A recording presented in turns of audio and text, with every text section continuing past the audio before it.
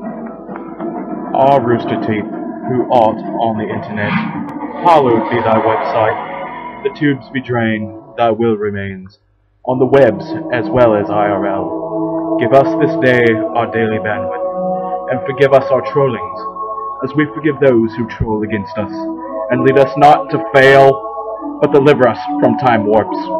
Amen. Hey everyone, welcome to the podcast. Sacrilegious. You know, I wasn't a religious man until about 45 seconds ago.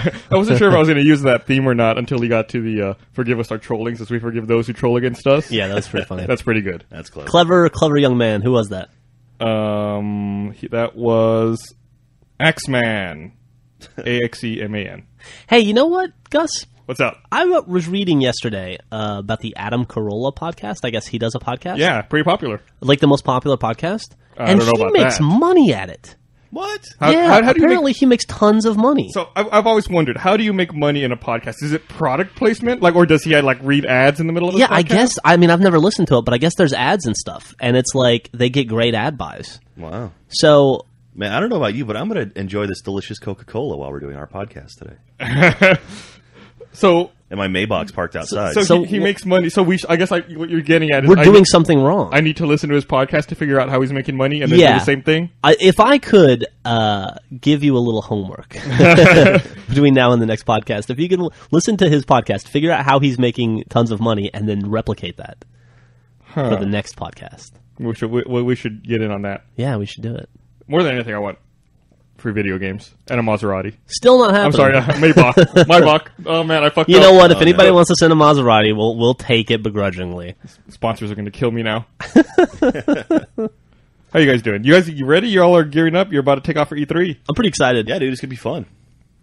Pretty excited. Well, great. Well, I'm glad we covered that. All right. No, we leave on Sunday at midday, I think, or early. When do we figure that out? I don't know. We leave at noon on Sunday. Yes. We get there just in time to go to the Microsoft Natal Cirque du Soleil experience. The Cirque du Soleil event. You guys are going to get to play Fable 3 at E3, aren't you? We are. I think. I don't know about that. Oh, really?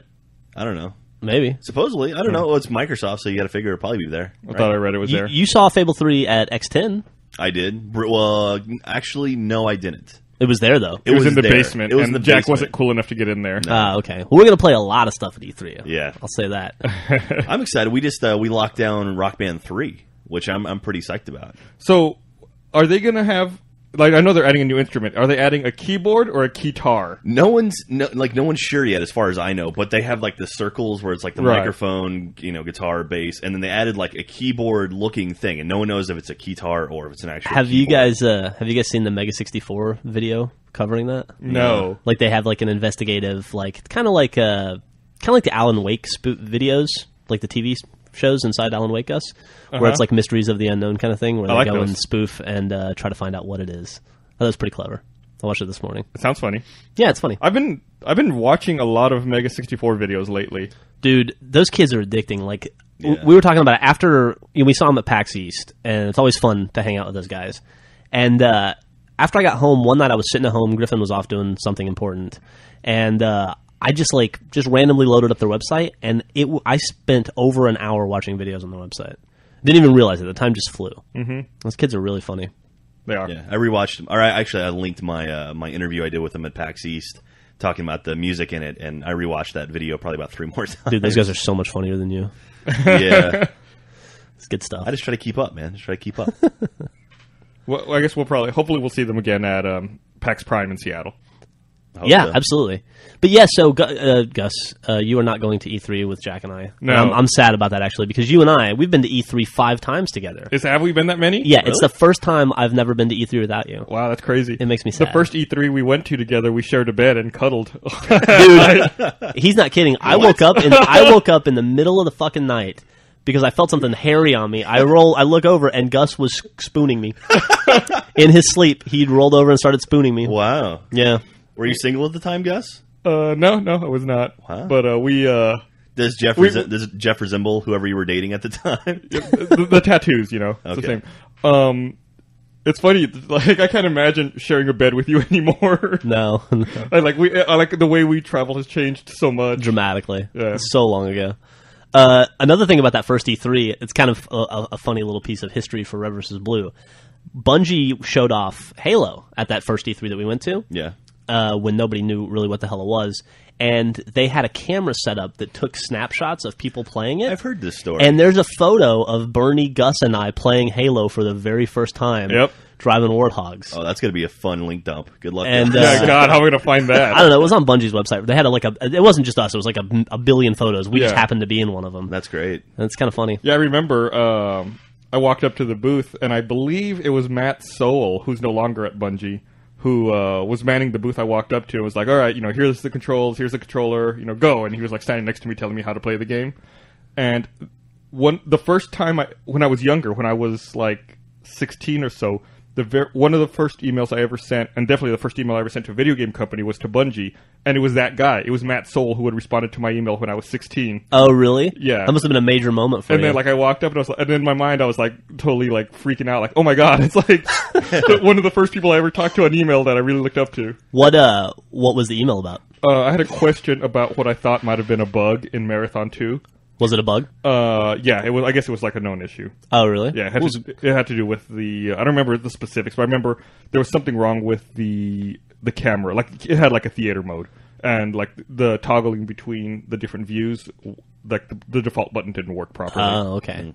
That happened to me kind of once, where actually at X10 when I was out there, I saw Dan Shu from EGM, and I was like, I read EGM so much as a kid, I was like, oh crap, that's Dan Shu. So I was like, hey man, I'm just a huge fan, nice to meet you. And I was trying to be as cool as I could. I was like, dude, that's so awesome. I saw Jeff freak out a few years ago at Comic-Con. Because he saw it was Andre 3000 walking down the street. Only time you've ever seen me freak out for seeing a celebrity. And Jeff totally freaked out. He's like, "Oh my God, that's Andre 3000! Look!" And it was like, "Oh, see him! I see him." He was like, "No, look, it's Andre 3000 right there." It's like, "I see him, Jeff." And he was like, "I want to go up and talk to him." Dude, listen, I pride myself on maintaining my cool around celebrities, and I've had an opportunity to not be a jackass quite a few times in my life for various things. And actually, one reason is the first time I ever met a celebrity. I was 17. I skipped high school because Charles Barkley was in town to play a preseason game. It was the 76ers versus the Magic. It was 1992. It was the year before Shaq played for the Magic, and I was pissed because I was just missing Shaq. Because he had committed, but he wasn't on the team yet. Okay. And so Charles Barkley was my hero as a kid, and he was from Alabama too, and I was really excited. So I skipped school to go see him at this sports store, and I had his rookie card, his 87 Fleer rookie card, and this other card, and I went to him and I was like, "Good luck in the game tonight. I'm really excited. It's a great honor to meet you." Blah blah blah. I stood in line for a half an hour to get, and he signs he signs the baseball cards. He never looks at me. First of all, he just sticks his hand out like this. He's sitting in a chair, horrible posture. I hand him the cards. He signs them, hands them back to me, and I go, and I'm talking to him the whole time. And then I go, "Good luck on the game tonight. I'm going to be there. I can't wait to watch you play." And he goes, "Huh." And I was like, I am never going to be excited to meet a celebrity again as long as I live because of that cocksucker. I was so crestfallen. I got in trouble because I skipped school. I faced grounding. I almost didn't get to go to the game that night. It was a whole thing. And he could not have been less enthused to meet me. And I understand that the guy had to meet a lot of people that day, but maybe even an eye contact or a thanks. It wasn't even it was like a grunt. It was like, ugh. Man, that's gonna encourage me to try to do a better job at events. Yeah. It was heartbreaking for me as a 17-year-old kid. Yeah, that's terrible. Yeah, and so I was like, I'm never again going to get freaked out if I see a celebrity ever for any circumstance. And I maintained my cool until we saw Andre 3000. I know we have some long days, in the booth like that, but I hope I never come across like that. I know, me I always too. try to at least smile and look at people and. Well, you and hands and stuff. You and I always try to when we can to give a little bit, do a little routine for the people and stuff. Yeah. But it does get exhausting meeting people all day long, and I'm sure on Charles Barkley's level, it's a whole other world. I mean, it's incomparable. But he was there just to sign autographs. At least when you guys are in the booth, you're working, you're grabbing shirts, and you're doing stuff. He was only there for an hour. Yeah, he was there from 11 a.m. to noon, and it sucked. But to my credit, I didn't go up and make an ass of myself in front of Andre 3000. No, you did I not. just stood there and stared at him across the street. We almost had to physically restrain you. So I love Outkast so much, and I love Andre 3000. The dude's a genius. That was at E3? Yeah, that was at at Comic-Con. Comic-Con? It was when he had that show on Cartoon Network. Cartoon Network.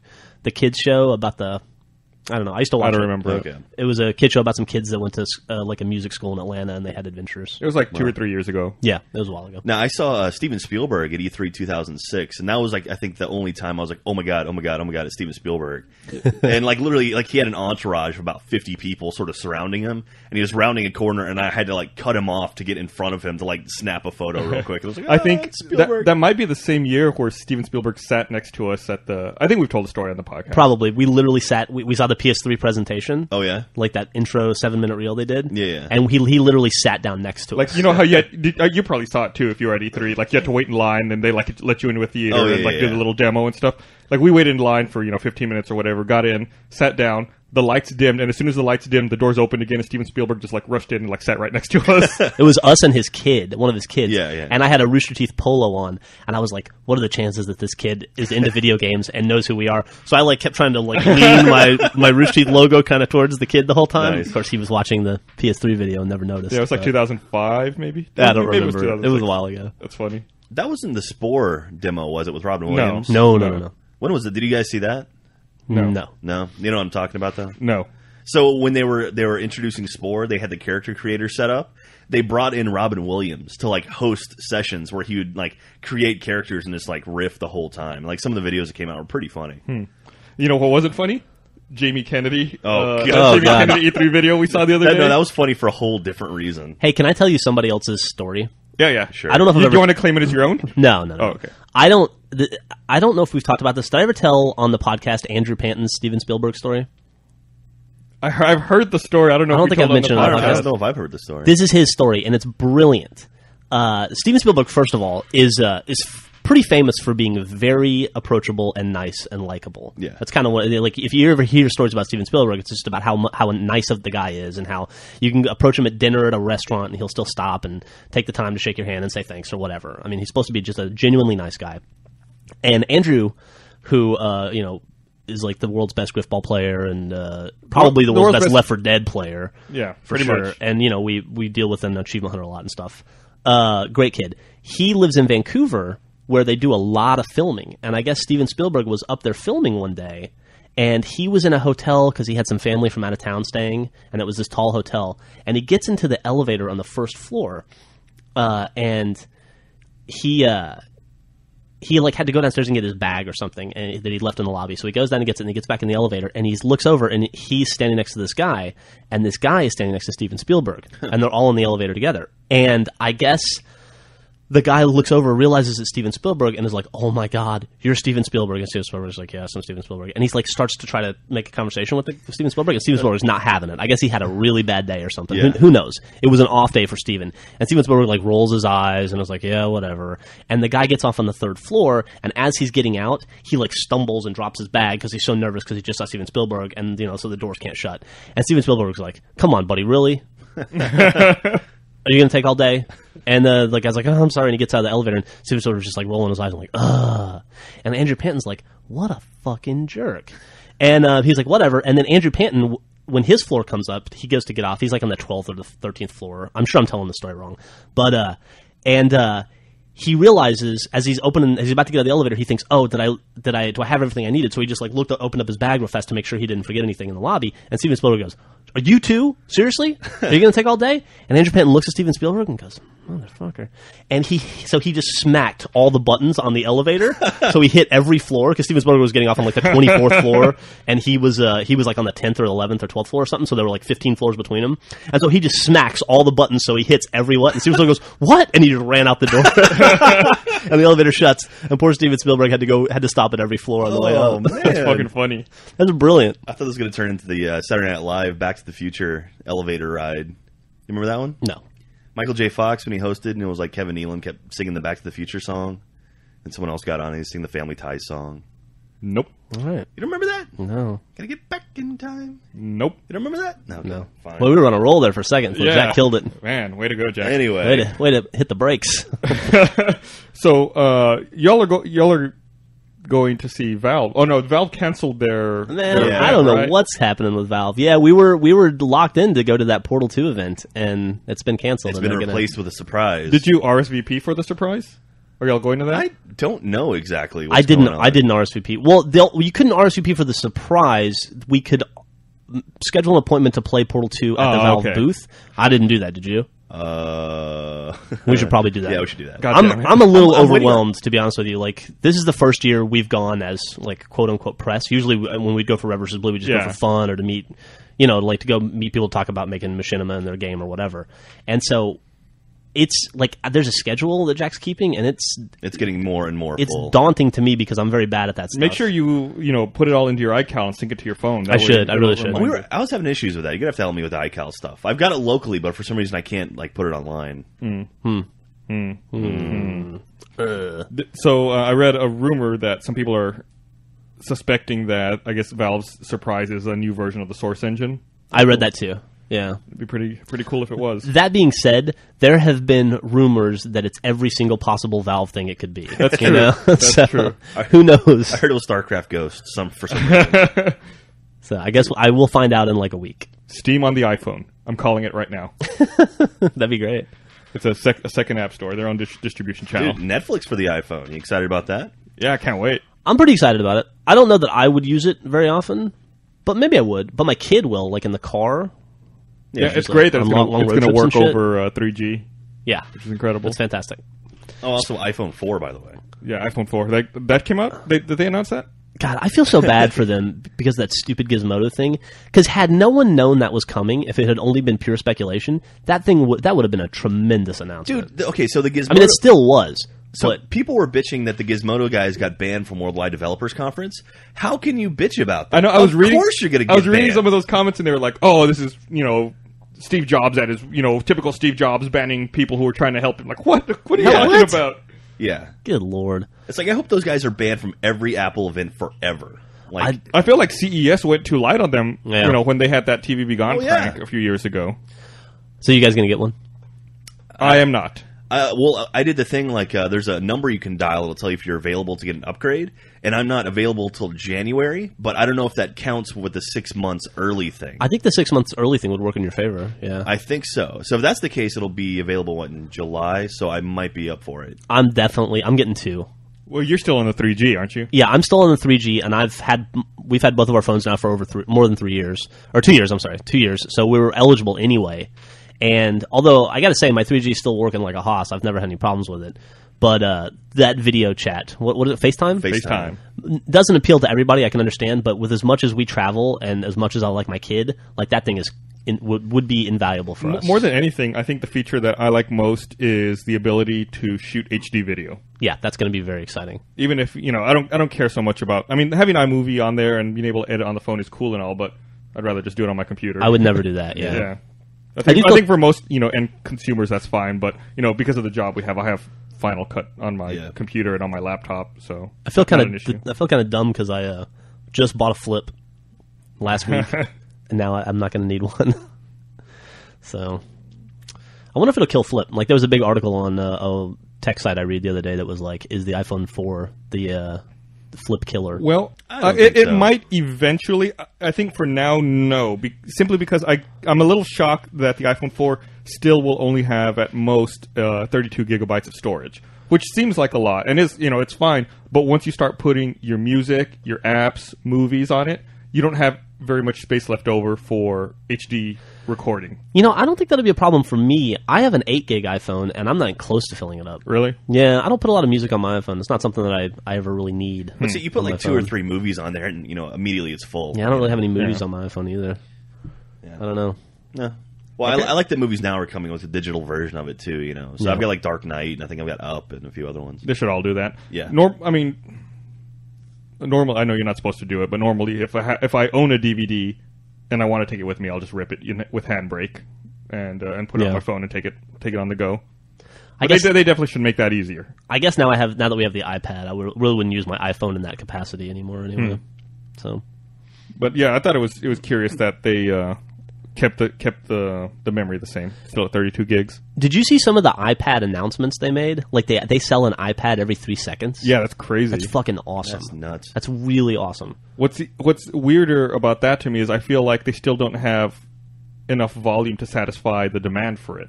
They apologize for that. Yeah, it makes me wonder if they had greater volume, like how how many iPads would they be selling? Dude, I think given another 18 months, there'll be an iPad in almost every house in America. I'm gonna tell you a secret. What's that? I bought an iPad. Oh, did you? Like 3 weeks ago, I bought an iPad. Oh, how do you like it? It might be the greatest thing ever. It's really great, right? It might be the greatest thing ever. Why'd you keep it secret? Because I wanted to really use it for a long time, and like really form a solid opinion about it. That's why, like, when it was first announced, I really didn't say whether I liked it or disliked it, because I wanted to get hands on with it. Yeah. Which one did you buy? Just like you, like a 16 gig Wi-Fi. 16 gig Wi-Fi. Totally fine, right? Mm-hmm. Yeah, totally adequate. What are you using it for? Everything. I mean, it really is. There's some stuff I still prefer my laptop for, but if I'm just like sitting around, reading news, it's fine. I mean, I like the news apps on it are great. Like the NPR app and the New York Times app are great, and free. The Wall Street Journal app's okay. You have to pay for, to unlock all the functionality. I did not do that. No, I don't have that one either. But the Netflix player's great. The ABC player's great. I find that I prefer browsing the web on my iPad, or on Griffin's iPad, than I do on a computer now. Mm-hmm. It's great. I don't know, like the zoom in capability and all that stuff works so well, and it's so fast, and it looks so clear and crisp. Mm-hmm. It's really fun. Yeah, I'm really enjoying it. You should try reading a book on it. I really like the book reader. Yeah, I hate reading though. Maybe if I read, I would do something like that. And Plants vs. Zombies HD is just a blast. Yeah, I don't know if I've really bought anything I've been using, just like those apps that I named, and that alone's enough. Between that and Safari, just using the internet. Yeah, there's a comic book reader, like a Marvel comic book reader, that I really want to get. Are you excited about PDFs coming to the iPad? Yeah. Or iBooks or whatever? I mean, I don't know that's something that I'm going to take much advantage of. Yeah. But it's cool that it'll be there. Gotta make pirates happy. I don't ever check mail on the iPad. It's Griffin's iPad, so it's her mail, So we don't get a lot of PDFs coming in.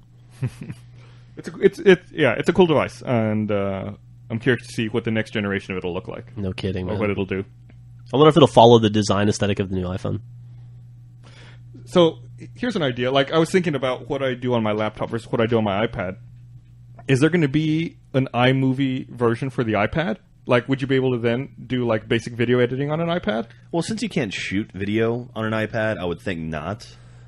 Yeah, but how hard is it going to be for them to throw an HD camera in there? They can fit in an iPhone. They can fit in an iPad. Oh, no, absolutely. I'm thinking iPad 2 will have some sort of camera device on it. Like, it'll probably have FaceTime on there, too. Yeah. That wouldn't shock me. So that's probably going to be the next... It'll have a front and rear-facing camera in the next iPad. Yeah, like, when they made the announcement, they worded it in an interesting way. I think Steve Jobs said, by the end of the year, they expect to have 10 million FaceTime devices.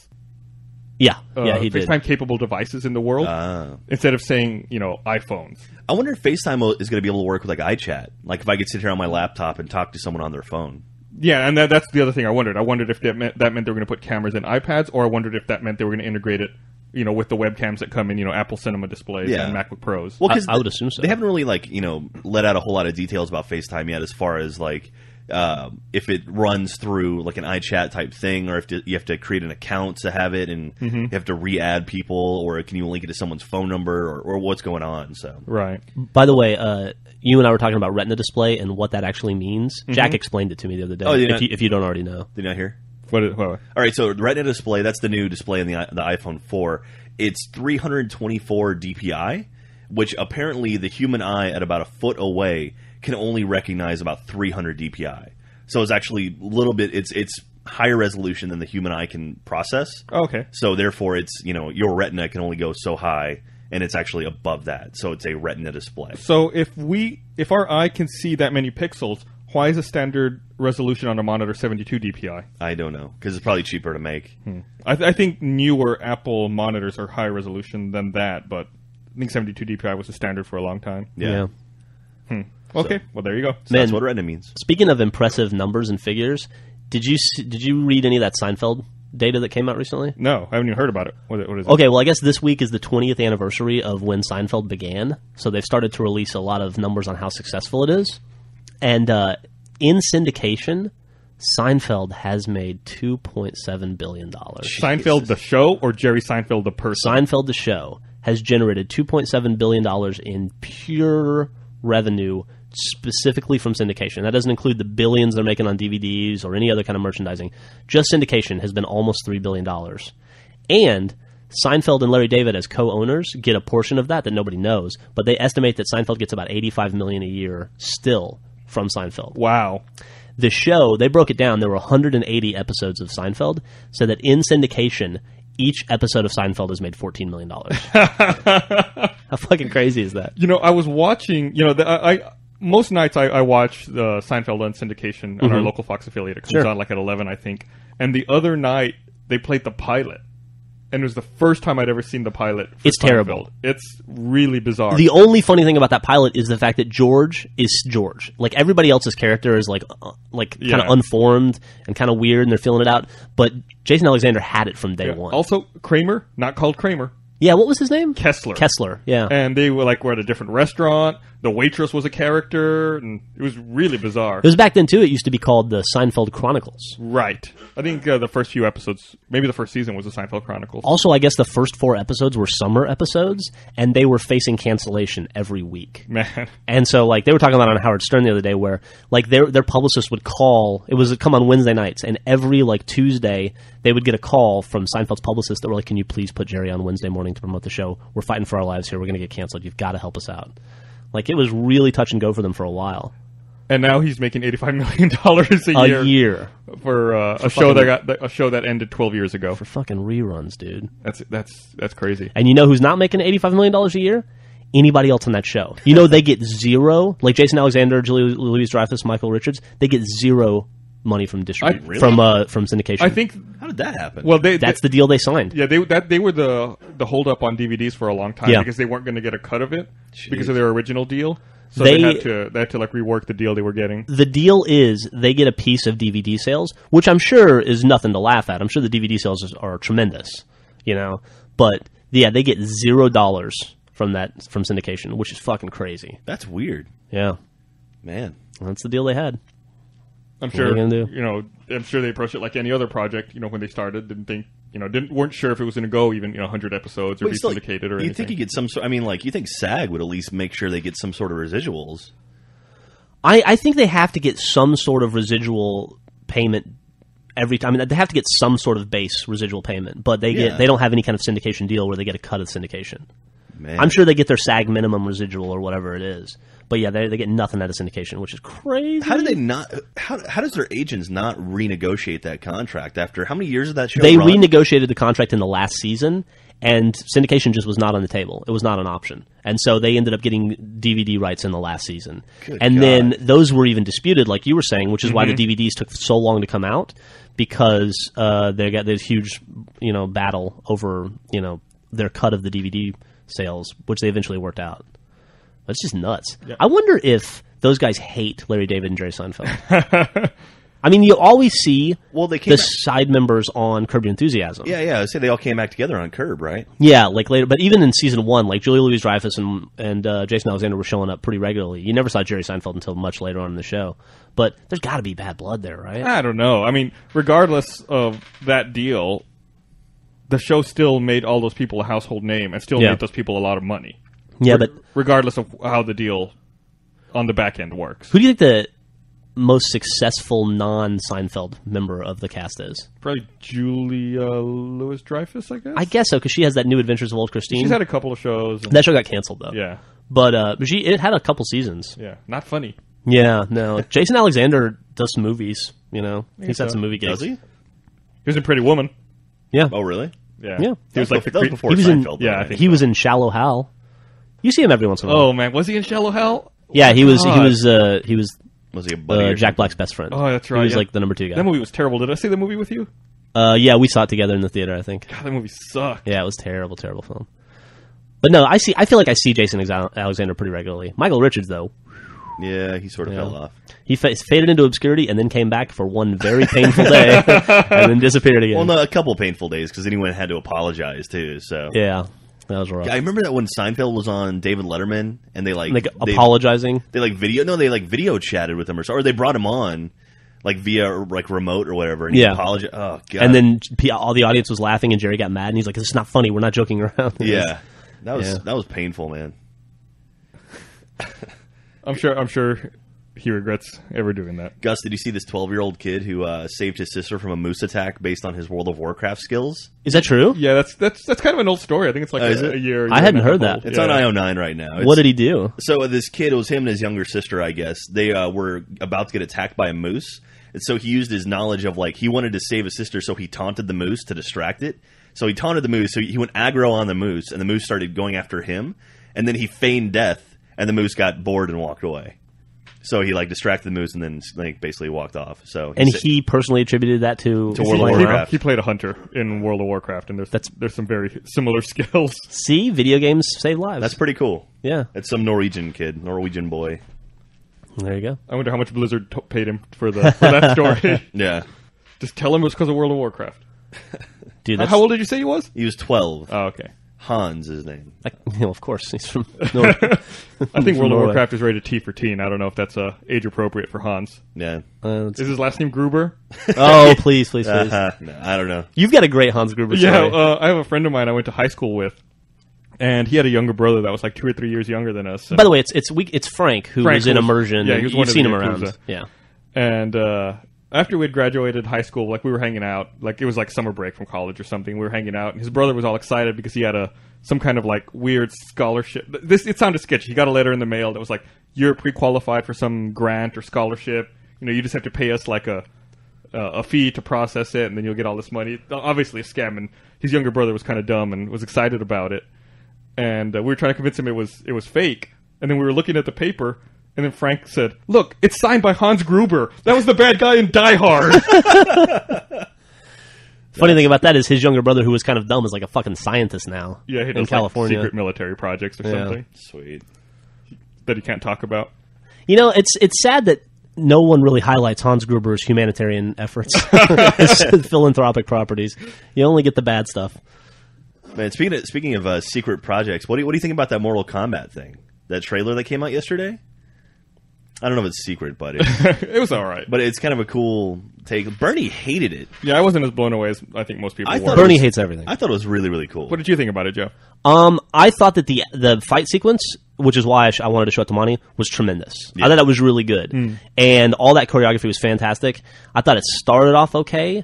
Then the fan service stuff just went over the top and was really blatant and really annoying. Like stuff like when Jax closes his door, his cop door, his name Jackson whatever Jackson Briggs. Jackson Briggs is on the door, but the O and the N have fallen off, and it just says Jax, like J-A-C-K, and that's cool. Like I was like, oh, that's kind of cool, you know, like little hints that aren't like too overt, and then they were like, then they just started crowbarring stuff in left and right, and that got kind of hard to listen to, and the acting wasn't that great, but it was cool to watch. I hope it works out for him. It's a pitch piece, right? Yeah, it's basically apparently Jerry Ryan, who was Sonya Blade in the piece. She said it was for the director to pitch Warner Brothers on taking Mortal Kombat in a new direction, and so it's more. I mean, it's very like reminiscent of like Seven, but I really like the. Oh, we're not going to get to see Christopher Lambert as Raiden anymore? Christopher Lambert. Oh man, what a great dude. Man, that first Mortal Kombat movie, both Mortal Kombat movies, are pretty rough. I don't think I ever saw the second one. I know I saw the first The one. second one either. was goddamn ridiculous. They had like CGI dragons. Like it's like is it not T-Hawk? Who was Nightwolf? Like teaches Liu Kang how to channel his animality, and then they right. it's like, You're already losing. Right, It's yeah. like it's like a dragon and a beast fight at the. God, it's so bad, dude. Back to more important things, though. What is your favorite Christopher Lambert movie? There's only one answer to that, right? Yeah, I guess it's got to be Gotta be Highlander. I'm gonna go with Greystoke. I don't think I've ever Legend of I've ever heard Tarzan. that. He was fucking Tarzan. Was he? Yeah, Wow. that was a good Oh, movie. hold on, I got to look Christopher Lambert. I got to know if he was in anything else that I would know besides Highlander. Can you think of any other movies he's been in, Jack? Mortal Kombat. Oh, besides Mortal Kombat 1. He wasn't in Mortal Kombat 2. No, Christopher Lambert, Rutger Hauer, and Jan Michael Vincent have like the exact same career in my head. I don't know. I get those dudes confused all the time. Yeah, I don't recognize any of these movies. Nope. All right. Yep. Highlander. Still gonna stick with Greystoke. Did you see the rumor that Kim Kardashian might play Lara Croft in a Tomb Raider reboot? Yeah, That I would did be see terrible. That would be terrible, but I would watch it because I've seen her in a movie before, and that was a great movie. What movie? I, Oh yeah. Kim That D little Superstar? that or- indie film Kim she K? did with There's Ray a J. little indie film, a lot of shaky cam, but she was fantastic in that one. and I would definitely see her as. I would pay to see her. Dude, as that Lara chick Croft. is so hot. You know who she's dating right now, supposedly? The soccer player Ronaldo. Oh yeah. I guess if you're going to go from, like, where do you go from Reggie Bush? I guess you go for the world's best soccer you player. go from, like, the national level of an athlete to, like, an international, like, superstar. Well, Yeah. I mean, After this, she might have to move to, like, Aliens. Like, she's got Yeah, there's going to be nobody left. She has to. She'll have to go with, like, a fusion of Brad Pitt and David Beckham. or me. She'll have to date them both at the same time, or just one Gus. Yeah, or one Gus. There you go. yeah. I guess she won. Reggie Bush won a Super Bowl while dating her. So I mean, maybe Ronaldo's doing something smart. I think Ronaldo's got enough accolades already. Yeah. The dude's doing all right. She's like the anti Jessica Simpson. Man, we should hook her up with Tony Romo. God. So the World Cup starts on Friday. I'm I really think excited. You and I might be the only people excited about this in the office. I don't I know think- I'm super excited. I've been so anxious for like the last month. Well, you and I have been World Cup buddies now. This will be our third World Cup we've been through together. I guess so. Third yeah. or fourth.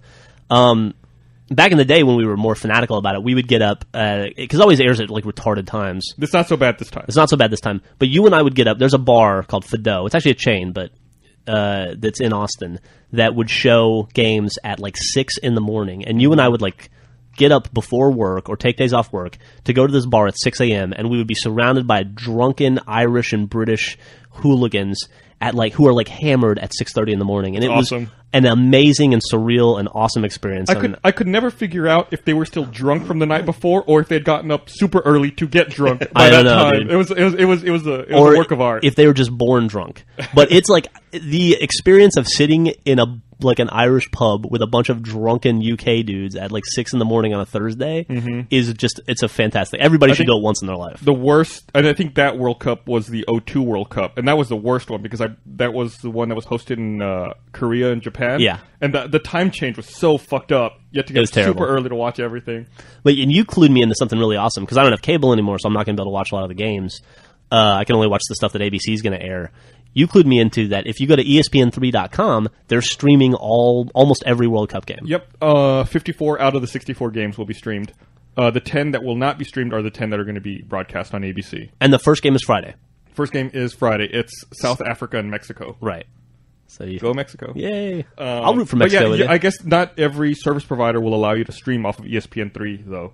Like, I guess the service provider has to have a deal with the network. I don't know how it Yeah. works. But I think I read that Time Warner will not allow you to stream stuff off of ESPN3.com. But Our internet provider here at the office does, and my internet provider at home does, so... and plus, I can watch it on my iPhone. Oh. I got it synced up to watch on my iPhone. Also, you can, if you have access that allows you to, and you're traveling, it allows you to remote access it somehow and Yeah. view it. I don't know how that works, so I'm not going to talk about it too much. Oh man, speaking of, we don't typically go into sports too much, but Jack and I realized that during E3 Tuesday night, kind of in the middle of an event we have. What's the event? It's the Halo Reach. Damn. Yeah. But during that event, we're gonna have to figure out how to do it. The Lakers Celtics will be playing Game 6, assuming it makes it to Game 6. They could be playing Game 6. And so we started looking up tickets on Ticketmaster, on StubHub, StubHub. and I think we're gonna go see the Lakers Celtics play while we're Yeah. there. I'm excited. That'd be awesome. Yeah, or we'll see some of the game and then leave to go play video games. The Lakers won last night. Yeah, so basically we need the Celtics to win tomorrow night. Right. Yeah. The Celtics win tomorrow night, it'll guarantee Game 6 at least. Right. So I'm really looking forward to that. I've never been to an NBA playoff game before. But tonight, Jeff and I, we're going to go see some hockey. I went to the game on Monday, and we're going to the game tonight. We're going to sit on the glass, watch the Texas Stars and the Hershey Bears. Nice. It's the date. Yeah. I'm Are excited. you going to do the old dick in the popcorn? Yeah. According to Jack, the stadium, or whatever the fuck you call it, The Cedar Park Center? Cedar Yeah. Park Center, has $1 hot dogs. $1 hot dogs, $2 beers. So we might have a little hot Nice. dog eating contest. Did you know IKEA has 50-cent hot dogs? Yeah, but I can't eat anything at IKEA, man. That's rough. You get a bag of meatballs for like $1. But yeah, that's it should be awesome. fun. The game on Monday, so the Stars are up 2 games to. They were up 2 games. The game on Monday, they came out strong. They were up 3-1 in the first period. It was just like everything was clicking, and then the Bears put 5 up unanswered and beat them 6-3, and it was pretty painful to watch. You know, I haven't talked about this with you yet, but I just remembered you talking about IKEA. It just reminded me. Over the weekend, Griffin and I were in IKEA buying stuff for the house, and we were buying some fabric because we made some curtains for the living room, which are lovely, by the way. And I got into a bit of a fight with a deaf lady. What? Yeah, she was this old woman. She was like, I'm going to guess like 55. And there's like one fabric cutting station where you can like measure your fabric and cut it. I know the station. And so we walk over there. There's nobody there, and we lay our fabric down, and then some lady comes over and starts hand signaling me, and I guess that she had some fabric off to the side that I didn't see, and I was like, oh, okay, I guess you're cutting fabric, but you weren't by this, whatever. Okay, so I picked up my fabric and I stood off to the side for a second, and she hemmed and hawed and cut a little bit of fabric and then walked away. So I went and I put my stuff back down and we got ready to cut, and then she comes back 5 minutes later with another reel of fabric and starts yelling at us, well, pantomiming at us again, and I was like, what the hell, lady? Okay, so I pulled my fabric away, and then she gets all flustered and starts like elbowing me and stuff and starts cutting more fabric. She did that for fucking 20 minutes, and every time she would leave, I'd like come over and I'd start to put my fabric down, and she would run back and be like, no. Like, it was really weird. So I had to literally sit there and watch this lady very slowly cut fabric. What the fuck? For 20 minutes. And anytime I got close to the station, she was like, she'd turn on me. It was really weird. That's so she weird. Might be my least favorite person on the planet. And I guess she's probably not listening to this podcast, but that would be amazing if she was. But if she was, I just wanted to know you're a bad person. Hey, doesn't the A-Team movie open this weekend? Does it? I know Karate Kid opens this weekend. I don't know about 18. Dude, everything I'm reading is that Karate Kid movie is going to be awesome. It looks good. Like, it looks terrible. I think it looks terrible. I'm watching too. the trailers, and it looks pretty good, man. I don't know. Every commercial I see makes me cringe. Like, I can't look at it. You know what's a good fucking movie? Like, honestly, seriously, a good movie. If you sat down and watched it right now, it would be awesome. What's that? Karate Kid, the original. It's not that old. Yeah. That came out in the early 80s? Mid-80s? Maybe like Mid-80s. 86, 87. It's Elizabeth Shue, right? She's in that? Yeah, Elizabeth Shue's all up in it. 84. 84. Yeah, A-Team does open this weekend. Nice. So it's the battle of the 80s this weekend at the I box guess office. so. Is Rooster Feast going to any of the Draft House? Like, are they going to the Draft House? I'm not sure. They're going to a billion places. I'll check. Hey, that's another thing. That's going on this weekend. Rooster Feast is this weekend, I think Friday, Saturday, and Sunday. Yeah. You know, you and I will be on a plane Sunday, but I'm gonna make a concerted effort to have lunch with those guys on Friday, wherever they happen to be at lunch on Friday. Yeah. And then when they hit up Rio Rita on Saturday, I'm gonna go try to have drinks with them. I don't know if you guys have they put out a schedule yet? No, they're going to have a schedule soon, I think. Okay.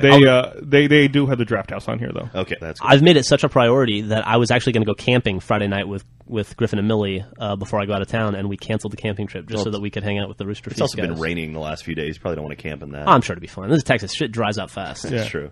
Um, Yeah, if Rooster Feast, if you're listening, you should put out a schedule. I think they said they're going to. They're just waiting till the last minute for some reason. Okay. Sounds like a very well-organized event. Got to keep us guessing. Anyway, the reason I brought up the A-Team movie, to step back a second, is did you hear that Mr. T, I guess, is very upset at the A-Team movie? I was going to bring Yeah. that up too. Yeah, he does not condone or support this film. Yeah, I guess he was shocked with how graphic it is and the violence and the sex. Yeah, too much sex and violence for Mr. T.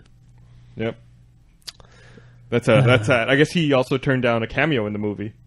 Well, the man's got morals. Yep. Well, maybe, I don't know, he probably didn't know what the script was. Maybe, did they show him a script? I don't know. I don't know. I don't know how that works. Yeah. So, sorry to hear that. Yeah. Well, I wonder how the movie will be. That doesn't seem good. It looks terrible. I will say that trailer. I can't believe that they funny. put the tank falling and shooting at a plane in the trailer, because that seems like that's probably yeah. the big... The moment of the movie. That's the money moment, shot. yeah. Dude, speaking of trailers, did you see the new Harry Potter trailer? Yeah, For I did. Deathly Hallows? Deathly Hallows, right? I saw it, yes. No. Part 1. It was fucking fantastic. Oh, God, Dude, I'm so I got excited about goosebumps. that. Yeah. I was unpacking. I'm moving back to my house right now, and I'm unpacking all my boxes, and I found all my Harry Potter books, and I'm like, I might have to reread the last one again. I'm waiting. I was really tempted to start. When I think about reading Harry Potter books, I think about starting at book 4, because 1 through 3 for me are just kind of kids' books, and I don't know, they're not as engrossing. 4 is when it gets really good to me. Yeah. But I've been wanting to reread 4 through 7 for a while, especially 7. But I think I'm trying to wait until Millie's old enough to read them too. Wow. And to get it, because I think it'd be a fun thing to share with her. So I got a couple of years to go, I guess. Yeah. When did you start reading, or how quick did you read Harry Potter? Like after, or like what book did you pick up? I started with book 4. Griffin was like, when book 4 came out, we were actually at Comic-Con when book 4 came out, and the day it came out, Griffin was like, we have to go get this book. And so we went and found it the day at like a Beat Alton on the day it came out, and we read the entire book at Comic-Con. Wow. And then I don't think it's taken me longer than 2 days to read a single Harry Potter book. Yeah, I started reading it right around when book 3 came out, And I was going on a plane. I was living in Florida at the time, and I was on a plane trip going from Florida back to Austin. And my friend, she gave me the first book. She's like, "Here, just read it. Give it a shot on the plane. You'll like it." And by the time I flew back to Orlando, I was up to book 3 and read it. I read books 1, 2, and 3 in Austin, or I'd finished 3 on the way back. And I just got hooked. Man, yeah, it's it's untouchable as a series. I have a question. Shoot. Who the fuck is B. Dalton? He's a bookseller. Yeah, Barry Dalton. You don't know him? I don't know. It seems like a weird name to me. B. Dalton. Who are the Brooks brothers? I don't know. Who's anybody? It's so weird. I agree. Okay, whatever. No, That's a weird aside. It's just I don't understand it. Yeah. Whatever. Who the fuck's Amazon? Jeff Amazon Bezos. They introduced the Harry Potter trailer at the MTV Movie Awards, which had problems on its own. Did you see the recap of all the F-bombs dropped during the MTV Movie Awards? I appreciated that. God. I'm surprised it's not a bigger deal, People complain and bitch about cursing on TV. And did you watch the MTV Movie Awards? I don't have cable right now. So. Oh, yeah. I wonder how Aziz Ansari did. I like that guy a lot. Yeah. So. No idea. Apparently, none of us have cable in here. We suck. Well, I'm getting it tomorrow. So. Apparently, from what I read, it was one of the worst ratings-wise, really, and worst viewership-wise, and apparently hockey beat it, which is a big deal because Jesus, yeah, hockey doesn't do well on television in America. I guess nobody tuned in for it. And they had clips from. Well, none of us did. Yeah. Tom Cruise was playing that character from Tropic Thunder. I thought that was really bizarre that he would reprise that role so long after the movie came out for no apparent reason. It might be to start promoting that Night and Day movie. Why doesn't he? He could just do a character from Night and Day, or another character. But he got a lot of buzz from that character. Yeah, that's true. I think that's a character people like, and he's trying to erase the crazy in people's minds. I will say that I watched that video of him and J-Lo doing their deal, and I was pretty impressed. Yeah. Tom Cruise is in good shape and all, but that dude's almost 50. He's like 47, 48. Have you seen the Night and Day trailer? Yeah, I think it looks great. It looks good. It's like, God, Tom Cruise, you are bonkers, but you make good movies. No, dude, that's the thing about Tom Cruise. He's a terrible human being, I think, probably. But the guy's a fucking... If you put a camera in front of him, he's awesome. I saw a TV commercial for it last night, and I was like... I hadn't seen it... I'd seen the trailer before. I hadn't seen this TV commercial, and it had some new stuff. I was like, everything in there looks great. I want to see this movie. Yeah, absolutely. Yeah. Dude... Like Cameron Diaz, like sitting backwards on a motorcycle and firing it looks pretty cool. Looks awesome. It seems the weird thing to me is there's another movie out right now, that Ashton Kutcher movie. What's it called? The Killers, the Ashton Kutcher, Katherine Heigl movie. That based on the trailer seems like it has a very similar plot line. Yeah. Well, they all seem kind of like Mr. and Ms. Smith too. Right. But man, Ashton Kutcher and Katherine Heigl. I can't. The only worst pairing I can think of was that other Katherine Heigl movie, The Ugly Truth, with Gerard Butler. Gerard Butler. I know. It's like, man, they seem like the two people I would least like to see in a movie, and then put them in a movie together. No, well, I assume no one here saw that movie. No. Oh, well. Maybe it's a great movie. Maybe we don't know. Maybe we're just judging. So one day it'll show up on Netflix, and we'll watch it, and we'll be like, I have to apologize. Start a podcast off. I need to apologize for something I said last year. I sincerely doubt that. So, should I even try to talk about Glee on the podcast? No. The series or season finale was last night. No. I'll leave it at that. It was good. A lot of cliffhangers for next season. Okay, great. All right, and then we're done. Cliffhangers for next season. They might sing a song. Will Bobby pass his chemistry test? It's the end of the school year. Actually, whoever made Glee did the smart thing, and they made all their kids sophomores. So it's like they have that cast for at least 3 full seasons, or even 6 seasons if they split it up. But yeah. So anyway, someone was smart on that, and that show is getting ridiculously big. Okay. People like that show. Okay, here's something that we can talk about. You'll appreciate this. So Glee's gotten so big, they do this touring show now, where like the kids from the show perform. They're all actual performers, and so in the show, there's a kid who's in a wheelchair. In real life, he's not in a wheelchair. He's a walking normal. He's an actor who plays a crippled person, exactly, a handicapped person. In the touring show, he's in the wheelchair.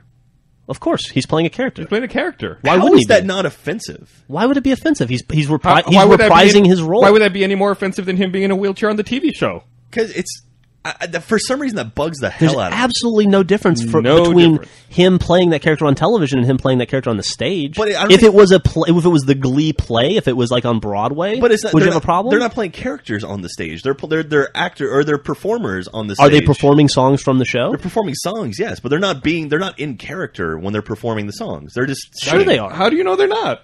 People, I don't know. I haven't been to it. People, let me put it this way: they sell it as a Glee tour. They don't sell it as the so and so and so and so and so and so tour. I don't know. So people are going to see the characters they know from the show singing the songs. But that they know from the show. They're not going to see the actors. But then on the show, there is one of the girls is pregnant. She's fake pregnant, and during the stage show, she's not pregnant. Okay, she should be fake pregnant. She should be fake pregnant. So if that standard lives up for that kid, you got to do it for both of them. Well, yeah. So the problem is with her, not with the kid in the wheelchair. Well, it could be either way. No, Why because not? he's still playing the character. You're going to see the Glee show. You're going to go to the Glee show because you watch the Glee show on television, and you go to see the Glee people sing the Glee songs from the goddamn Glee show. It's like being upset if you went to go see a play about FDR's life, and the actor who was playing him was in a wheelchair. Yeah. He was in a fucking... That's the character. You're absolutely right, sir. That is a fantastic analogy. I did just across the room high five. Yeah. God damn it, you've never been more wrong. I'm sure I have been more wrong about other things, but... Anyway, that really bugs me, because that kid doesn't... Well, you really bug me now. Whatever. All right, I'm done. It's been a while since we've had a good disagreement. I cannot understand. I can't believe I'm the only one who gets bugged by that. I can't believe you're not bugged by the pregnant chick. That's the one that's wrong. She's the one that's half-assing it. She needs to put that baby bump on and get out there and waddle around on stage and sing. Or she really needs to get knocked up. She needs to just commit to the character and get knocked up. Is she hot? Yeah, she's I'll help hot. her out. Okay. There's a bunch of hot girls on that show. I think you'd like it. Well, I don't know. I do love wheelchair singers. I was unsure about the show, but then like the third episode, they have a bikini car wash while these girls are like singing and soaping down trucks, and I was like, okay, yeah, this show's won me over. So how many more bikini car washes have they had since then? None. Yeah. But they've had a lot of really hot girls. So the show peaked, is what you're saying? Yeah. This is episode 3. Hulu, here I come. Oh, isn't Hulu coming? What did you tell me? There's speculation that Hulu is going to be coming to Xbox Live and the iPad. We talked about that. We talked about the Xbox Live. Yeah. But now Reuters is reporting it, right? Yeah, Reuters saying it's coming out on multiple platforms, so with Xbox being one of them. That'd be awesome. That'd be super, super awesome. Another reason I love my iPad. Do you think they'd announce that, and then that's also when they'd announce like start charging for Hulu? I'll pay for Hulu. I'd be happy to. Yeah, I bet they'll charge for that, other platform access. Yeah. But I'm sure they'll always have a free level. Well, Hulu is on the web. Hulu uses Flash, right? Yeah. So they're going to have to make a conversion to HTML5 to show up on the iPad, and that's going to cost a lot of money to do, I would imagine. So they're going to have to support that some way. Man, I'm thinking hard. I'm thinking about it. It might not be that bad. Like, you could, it would suck regardless. They're going to have to. Somebody or some process is going to have to re-encode every video on that site. It depends how easy it is to gain access to the files that they encode from. You can set a batch real easy to just like go through a whole folder full of files, but then it's a matter of amassing all of those files and finding your originals again. Yep, you're gonna have to develop a whole new process. Like you're gonna have to change the entire ingestion process for every video that comes in from there on out. Yeah. Listen, what are you, some kind of video producer? Ingestion process. That's pretty good. That's what it's called. Oh yeah. I'm impressed. I work in entertainment. Yeah. Yeah. I don't know how they'll do it. It's interesting. Yeah. Like, how does YouTube play on the iPhone? Like, how does that work? Because I know they have an HTML5 beta site, but you could watch YouTube on your phone before they had the HTML5 beta site. Yeah, but it wasn't everything on YouTube. Right. Certain things. I think they were slowly converting everything to H.264, and now I think when they upgraded YouTube to go HD, that's when they started bringing the H.264 to the main site. Gotcha. So I think it's all based on that now. Okay, that makes sense. Well, maybe Hulu. If YouTube could do it with all those videos, Hulu should be able to do it. Yeah, absolutely. Think about the number of different sort of formats that YouTube gets in, like people uploading everything, like M4V, AVI, all that crap. To Hulu's probably got some sort of standard they request, right. So it's got to be a little easier. I would imagine. I don't know. I don't work at Hulu. Good call. I wonder how many people do work at Hulu. I don't know. That's an interesting question. I'm always shocked by the number of people that work at companies like Facebook and in MySpace and Hulu. It's always way too many. Yeah, it's like way too many. We have how many employees here? 10? 11? Something like that? I don't even know. Too many. And we run. Yeah. I'm shocked at the number of employees we have at Rooster Teeth. It's too many. Like most of those, web companies, they have a lot of salespeople. Yeah. That's what makes up. That's what you don't think about, and I can't imagine how depressing that would be. Oh, hey, before I forget, Jack and I think we talked about it in the last podcast. We were very excited because a fan was very nice to send us essentially a 6-pack of Duvel. Oh yeah. Oh, right. Oh yeah. Okay. Yeah. Which was very cool. I got a funny story about that. Yeah. But or actually, it's probably your story. You should tell. But on top of that, earlier this week, we received a care package from a person on the site, or let's say a listener to the podcast, who would like to remain nameless, but who is He specifically requested to hands remain nameless. down, he or she. hands down, he or she. Well, Yeah, let's not didn't get we that shit. determine that we have the highest male audience of any other website on much, the yeah. internet? Yeah, let's not Yeah, compare ourselves. it's obviously a him. Hands down, a true hero. In the most pure sense of the word, he sent us 6 bottles of scotch. That and he did it the right way too. He ordered them locally in town and had them deliver it. That's great. As a welcome gift for the new office when we finally move in July. And it was nice scotch. He sent an 18-year-old bottle of Lafroig, which is like my favorite scotch. And I've never even seen 18-year Lafroig. I usually drink 10-year, and from this, or sometimes 15-year. And it was like every bottle we pulled out was better than the last. It's funny because I was at the Colo when the delivery got here, and I guess I got here just a couple minutes afterwards. I was walking up the stairs, and you were like, "There's nothing here." I did. I tried to block you. I didn't want you to like, see well, it. what's going on? Yeah, and so it was a big struggle whether we should open them up and immediately down all that stuff. Because Gus and I could go through 6 bottles of scotch in a week, easy. Easy. But we decided that we're going to, true to his wishes, or what we assume his wishes to be, we're going to wait till we open up the new office, and then we're going to build like a beautiful scotch bar. Then we're going to go on a bender to end all benders. Yeah, and then we're going to make sure we get nothing done for the first month. We're in going that to burn office. down that building. Anyway, it was a heartwarming gift, and we're very touched. Thank you so much, sir. So much scotch. So someone sent us Duvel. Creo sent us Duvel last week. Yeah, that was awesome of him. And it was awesome of him. And we put the Duvel in the fridge because we were going to drink it. Yeah, you got 3 Duvel, and I got 3 Duvel. We both got 3. We had like these gift packs that had like a little glass, and then an extra one. So we both had 3 apiece. And we put the Duvel in the fridge and to cool. And so because we got it late in the day, we got it, and let's open these up tomorrow. Yeah. Let's let them cool overnight. Yeah. And then in the morning we'll come in and have a little breakfast. In the morning we'll come in. It'll be nice. So the next morning I get into work, and there's an open bottle of Duvel that's had maybe 1 or 2 sips out of it, and it's sitting on a desk out in the front room, not the back room, not where Jeff and I sit. Warm as hell because it's been there all night. It's been there all night. Turns out Bernie opened up one of our bottles, took 2 sips, goes, "I don't like this," and just left it out the rest of the night. So that one, He's notorious for that.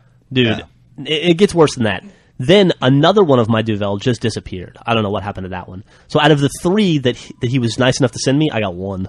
Yeah. I'm sure the one that disappeared got joled. Yeah, it might have. I will say though that one Duvel was delicious. Yeah. I haven't had one yet. I haven't had any of them yet. So, Yeah. but thankfully I've left mine out. I have my gift pack still out. So Yeah, I have so 2 of them still. You should take that home before those disappear. Yeah. The person that took the 2 out of my gift pack didn't even throw the gift pack away or any. It's just in the fridge, empty.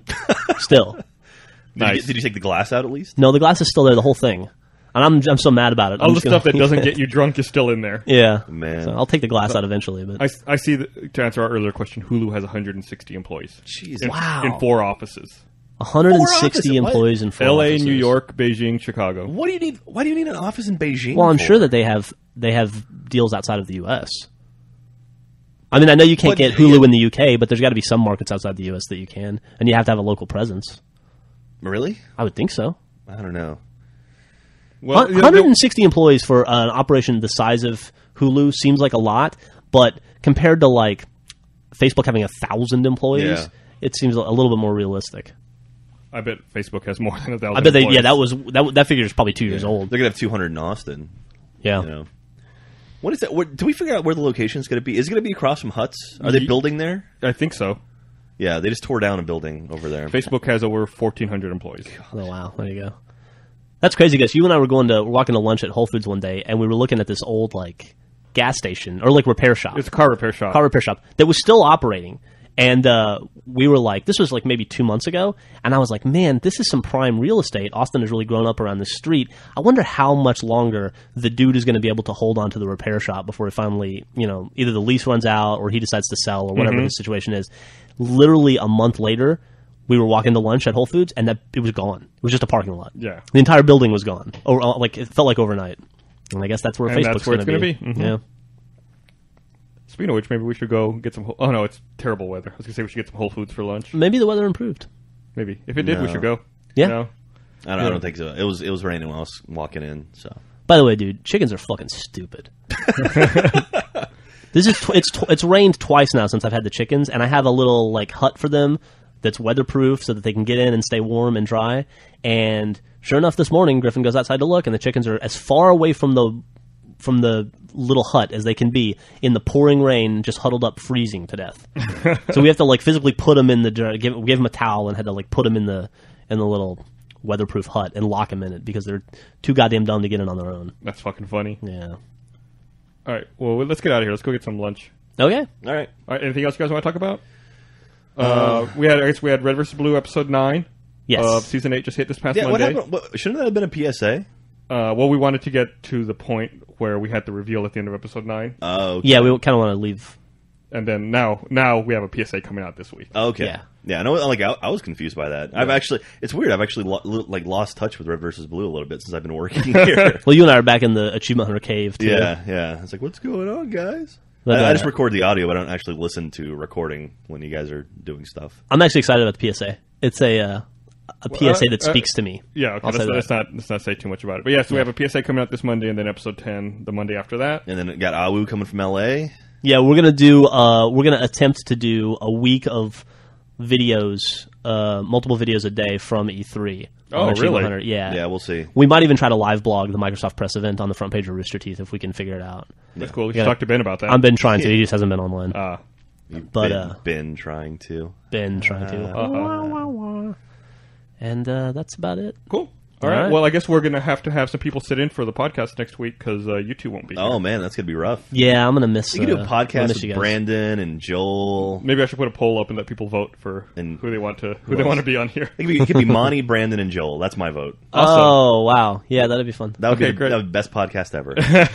Well, we might have to restrict people to one vote, unfortunately. I'm telling you, dude, I'd be happy to call in. I could probably work that out. Well, we're probably going to be busy, man. Give you updates.